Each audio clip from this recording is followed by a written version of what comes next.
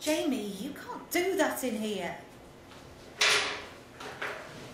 So, Jamie, how are things going? That's pretty good, miss. You almost sound like you actually gave a shit. I do. I care, Jamie. I'm worried. You're not even 18 yet, and you're already throwing everything away. This is your life, Jamie. Exactly, my life. So where does it concern you? Well, it doesn't. Not directly, but... She don't have a clue. If she wants to know what my life's about, then she can meet me at 10 o'clock on a Friday night. I'll show her what life's about. But she won't, because she's just the same as the next 9 to 5 clone. Why should I worry about this shitty school? They don't care, and neither do you. Eating your takeaways in front of the TV, buying lottery tickets and praying it'll get you out of this shitstorm you call life. You won't catch me down that road. Oh no.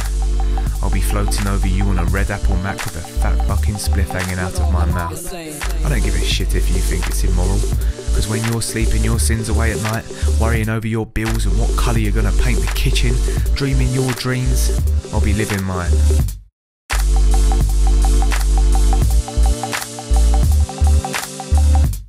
Now don't get me wrong, I mean I've still got qualifications. I can rack up a line of Class A in 20 seconds flat and smoke a joint faster than you can roll one. You can look at me like I'm some sort of crackhead, scumbag, and fuck. You'd probably be right. But just know that I'll be looking back at you with the exact same expression on my face.